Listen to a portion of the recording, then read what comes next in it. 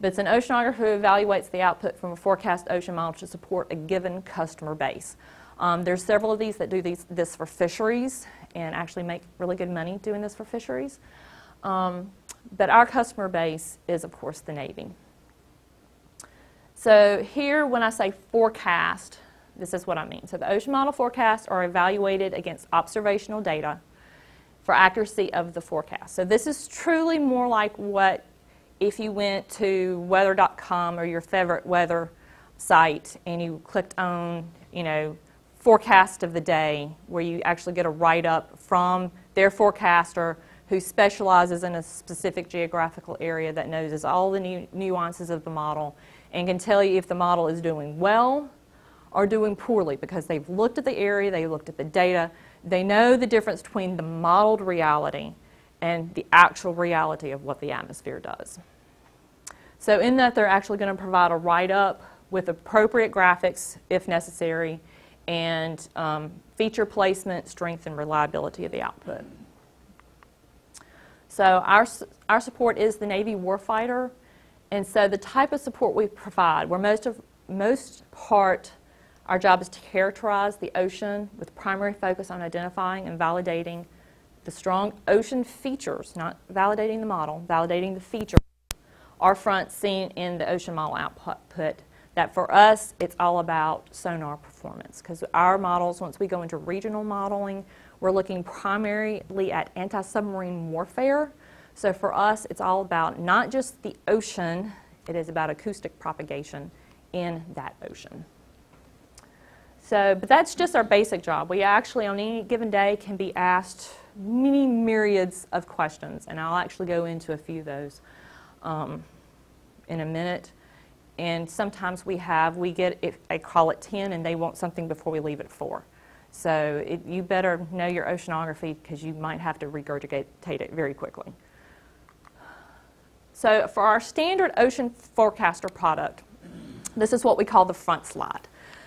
The front slide is a geographic picture that has overlays on it that says where the fronts are, where the currents are, where the eddies are. If they have, for the fleet, have any operational boxes, that's what's in the white.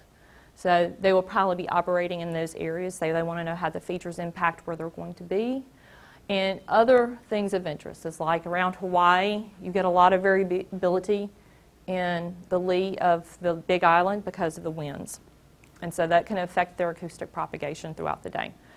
This is followed up by a one-page write-up that fully discusses all these features in detail. Behind that is a series of slides, and it's usually about 6 slides. Here I'm only going to show 4. So we have means, and we use means because acoustically the features pop out easier in means. If you use a one-time slice picture of an ocean model, it has a tendency to be very noisy, and if you're looking for feature placement, because of slight slosh, it makes everything a little less, it's harder to be confident in placements. So we use a 24-hour mean, usually the last 24 hours of the model run, so 72 to 96 hours. We also put on top, besides for here is just current, magnitude and color, direction with arrows, we also overlay sea surface height. Because most of our customers are meteorologists, they like to look at their isobars. And they have figured out that the sea surface height gives them a very similar idea to isobars in the atmosphere. So here you can see that just as they would expect and as we would expect, you get fairly circular sea surface height lines around eddy features. And so this also helps us in the placement, even though we're looking at more than just SSH. But it also gives our end customer confidence that what we say is there is really there. We also give temperature, and we give it at multiple depths. So same slices, this one is at 30 feet, and we are in military, so they use feet and not meters, sorry. And then this is another at 330 feet. So the 30 feet is pretty much for us in the model. The model doesn't change much surface to 30 feet, so that's pretty much a surface slice for us. There's 30 feet is because all their sensors are at the bottom of their hulls, which is at approximately 30 feet. So 30 feet, and this is 100 meters, are 2 of our standard depths that we give. And of course, for Hawaii, you get down to 100 feet, and all the eddies pop out in the temperature. So this is another reason why we look at multiple depths, because you get down deep in the eddy features, which is what affects the acoustics. You can actually see it. Now, that's for our real-time forecast. We actually do a lot of planning documents. So they're like, fleet is, okay, we are going to be in X location in July. What are my conditions?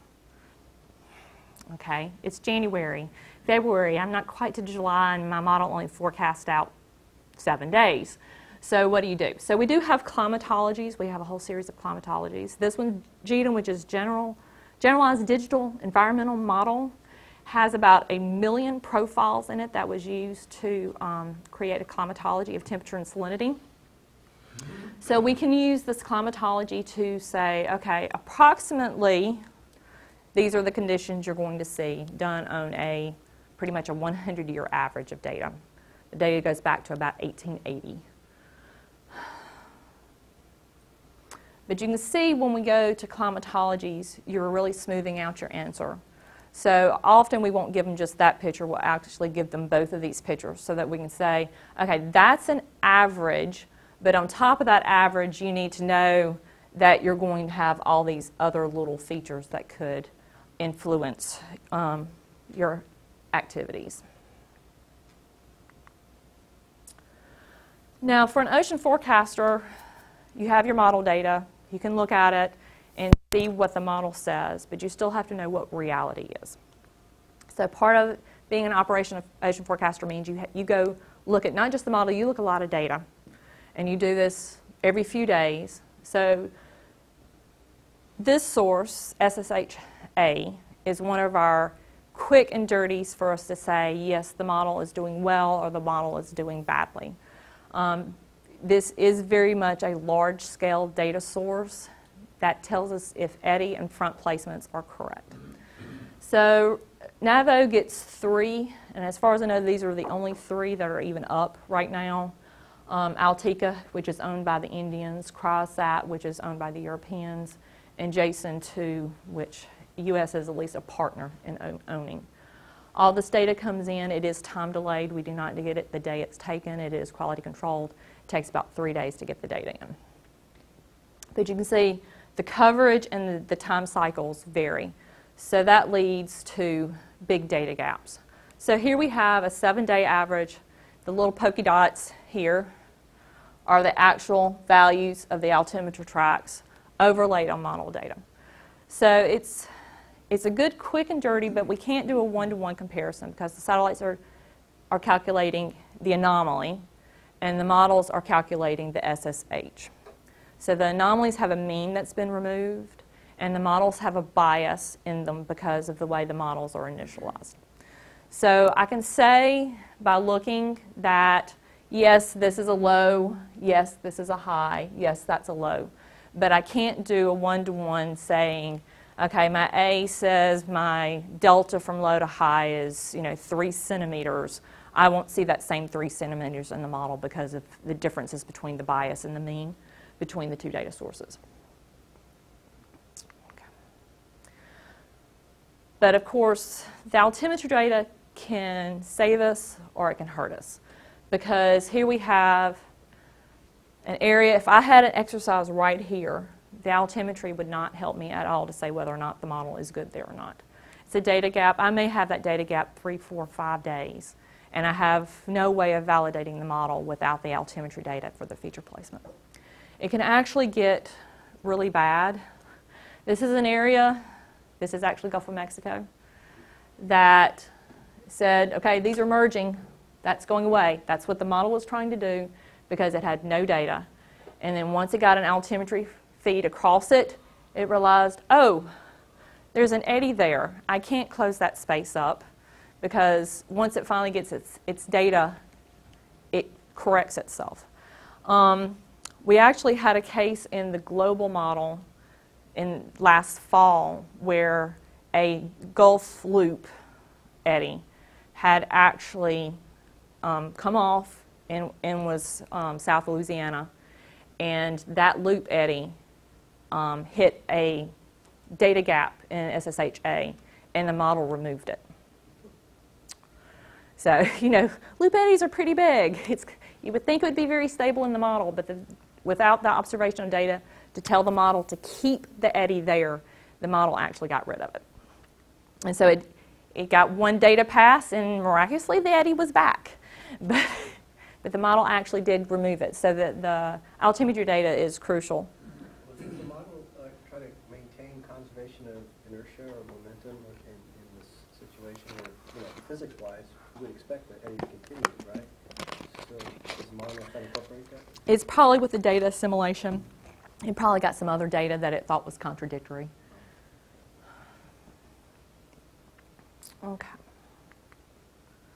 All right, so other ways that we validate, we also use ocean drifters. NAVO puts in a lot of ocean drifters, and there are also other sources that put out drogued and undrogued drifters, drifting buoys. The model does not assimilate anything from the drifting buoy except for its temperature.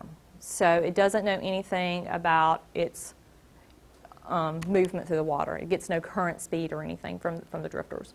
So it's kind of an independent data source. So here we have a 6-day model mean that clearly shows an eddy. And the gray triangles in this case are the actual drift pattern of the drifter. You see that matches up fairly well. Obviously there's either some small scale or some inertial type motions in the drifter that the model doesn't catch in a mean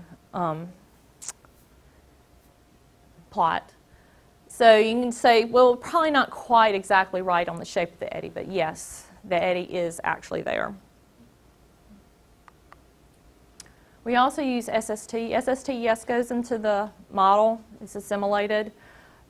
But we all know most data assimilation methods aren't 100% accurate. So we do validation against SST. For what we use, NAVO gets all the satellites listed here, which is almost everything that's available. I think there's a couple out there that we don't get, and we get most of them. This is a warmest pixel. All the white is cloud cover, so it never got data in the white areas. So we can use this to validate against. And so here we have a regional model that we're running for the North Arabian Sea. And you can see, of course, this data is a week old, so I don't expect it to be perfectly identical to a one-day, one-time snapshot of the model.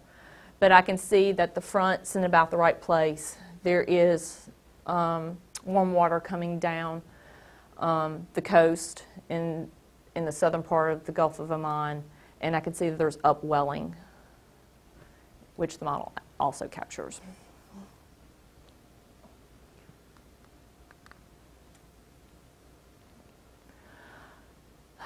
Probably one of our biggest friends are in situ profiles.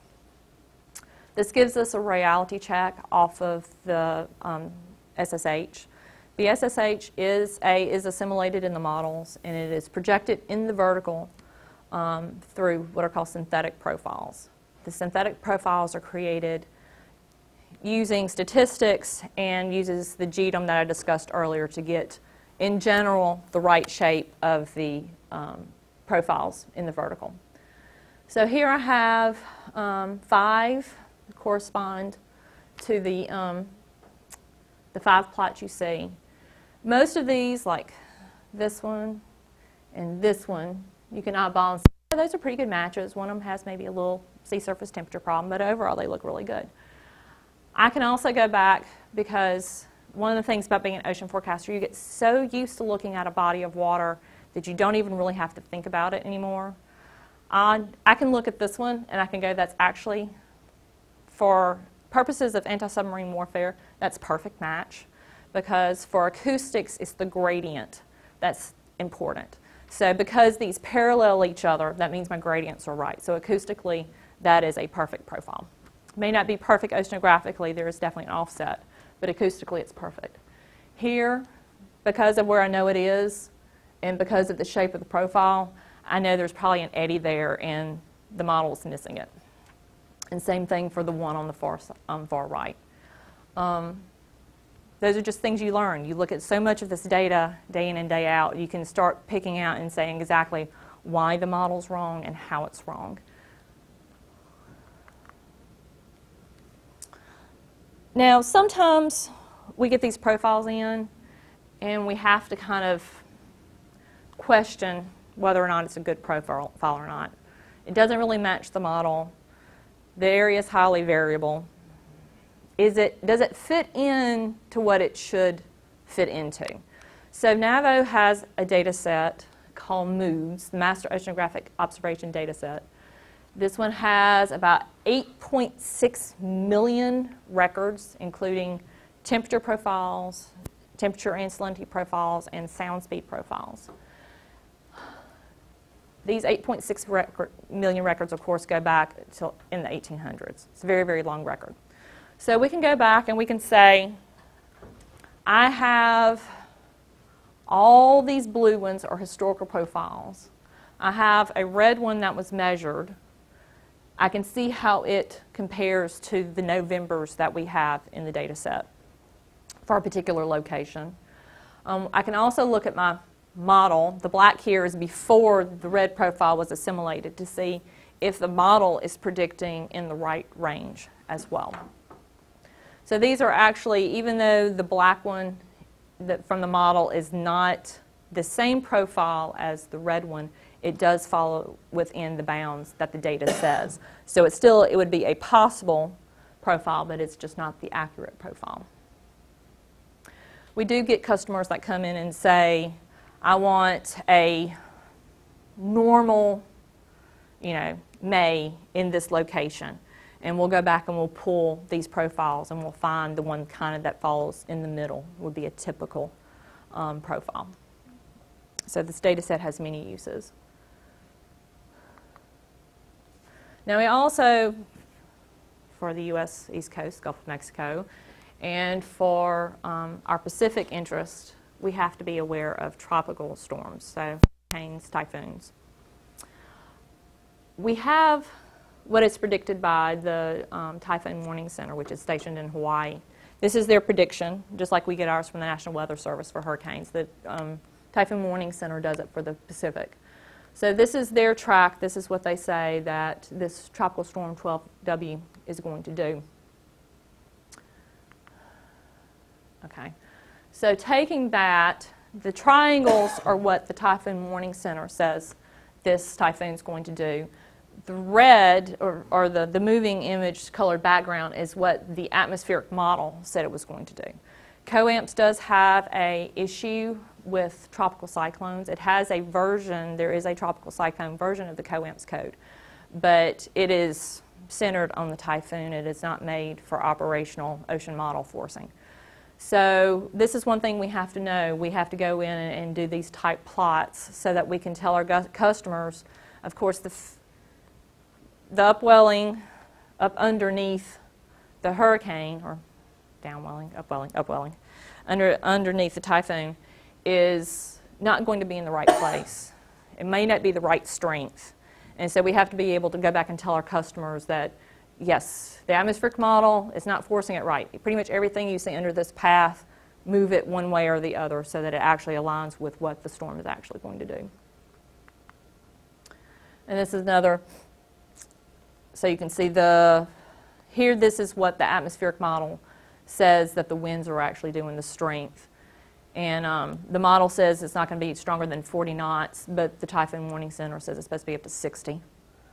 So there is discrepancies.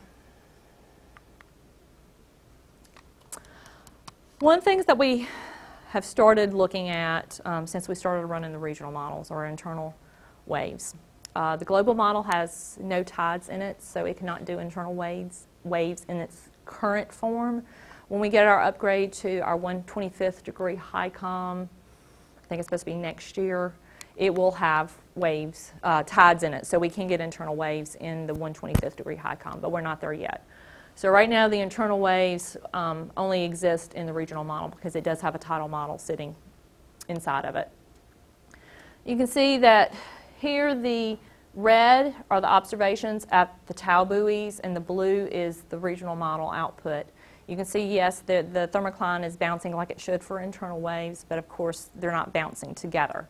We have found that there are phasing problems between the two. Most of this is because the bathymetry in the regional models are not as precise as the real ocean, and this does cause phasing problems in the model. We have also found that unless you have observations that are feeding the model continuously, the internal waves have a tendency to not have the amplitude that a real wave would have either. So we have found that using gliders especially are really wonderful for giving us fast enough data to really nail down the amplitude of internal tides. So here are just two cases where we actually have, this is your power spectral. So that you can see that, yes, it's picking up the diurnal, inertial, semi-diurnal frequencies like it's supposed to, but they're not matched. Now I stare at this and I look at it and I'm saying they look like they're plotted backwards. They are not plotted backwards. We have verified that. That's just the difference between the way the bathymetry is handling from one side of the ridge to the other. And this is just a temporal look at the thermocline depth at 125 meters between the two. And you can see, yes, there's some lagging and delay, and there's definitely some amplitude problems. But the model is trying to do that internal wave activity. It just can't quite get it.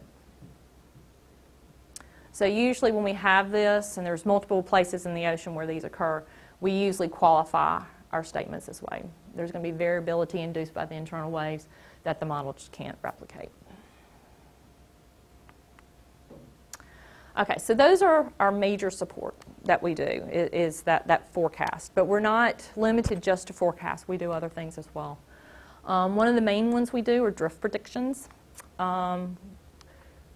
So anything, this is search and rescue usually, but it can be, we have gotten calls, the Navy had 5 pieces of equipment out and they left one. Where could it go since I accidentally left it in the water? We've gotten calls about a whale carcass washed up in X location. Where did it come from? Because they want to make sure that their acoustic sensors didn't actually kill something. So we get a lot of different ones. One of the ones that is probably one of our saddest things we do for all of the plane crashes that have occurred since 2006. We've been doing this. We've done this for Air Asia. We've done this for Air France. We did this for both Asian airlines that crashed in the past year. Pretty much, it's usually we found wreckage here. Where did it come from? So we do hindcast for drift products. This one, Adam Air in 2006, they did find the pinger. We estimated it was going to be along this line, and they actually found it at the top point. So, and that's one thing that also our hydrographic ships do often. Our Navy ship found this pinger. It found Air France pinger, and it actually recovered the boxes in both cases. So